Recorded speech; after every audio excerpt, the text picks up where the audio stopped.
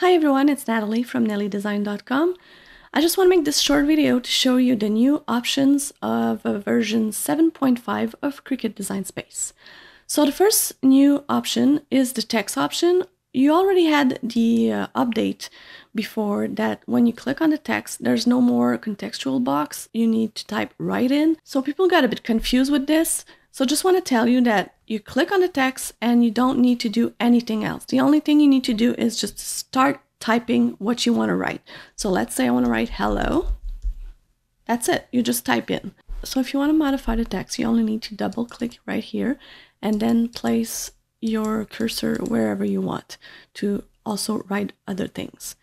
The new thing I want to show you is that if you just click once on the text, you'll have, like you used to, the four little icons here, but you also have now those little rectangles. These rectangles are very useful. Now, if you do this, you won't notice what happens. But if I go close to the letters, you'll see that they will wrap the text to the other lines. So that is pretty cool. It's really more useful if you have more than only one word written. So let me just double click and write, hello, how are you? So you see that it goes to the other line. And if I click once on it, and I can come here and have the text only on one line, I have multiple lines, I can alignment and go to the center and also play with it like that. So this is pretty cool, and I'm really happy it's finally there. Another new thing I want to show you is that when I hit Make It, if you have a Maker 3, an Explorer 3, or a Joy, you will have this window that will pop up.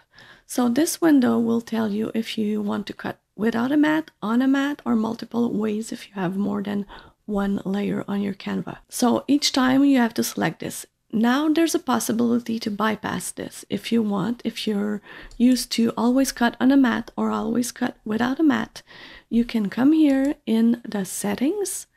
And then in here, prepare, you will see a default setting. So for my Cricut Maker 3, you can really select any Cricut you have. For my Maker 3, I could tell Design Space that I usually cut on a mat, 12 by 12. So let's see what it does. If I click done and I hit Make It again, you're going to see that the step is bypassed.